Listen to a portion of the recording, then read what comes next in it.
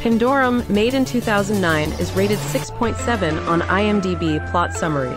Two crew members wake up on an abandoned spacecraft with no idea who they are, how long they've been asleep, or what their mission is. The two soon discover they're actually not alone, and the reality of their situation is more horrifying than they could have imagined. This action, horror, mystery, science fiction, and thriller film was written by Travis Malloy and directed by Christian Alvert. Made on a budget of $33 million, this movie made $21 million at the box office. Get the popcorn because, as they say, don't fear the end of the world, fear what happens next.